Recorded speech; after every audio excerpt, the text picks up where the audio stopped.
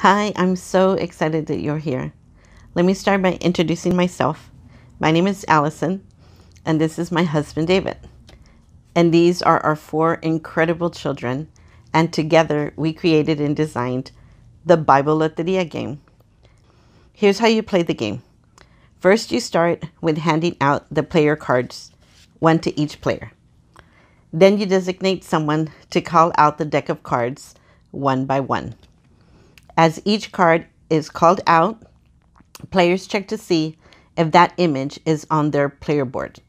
And if that image is on their player board, then they get to cover it with a coin, a bean, or anything else. How do you win the game?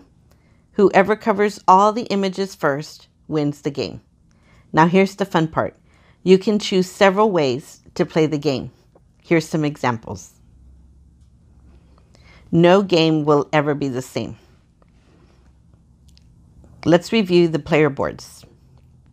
To begin, no two player boards are alike.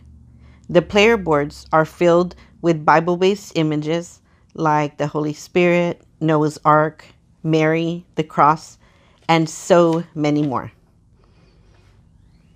This is what we call a grace card, which is randomly placed on every player board. This is a free card since grace is freely given and not earned. We also have a flood card in the deck of cards. When the flood card is called out, everyone has to completely wipe off the player board and start over, unless you have a Noah's Ark on your player board that has already been marked. Then you are safe.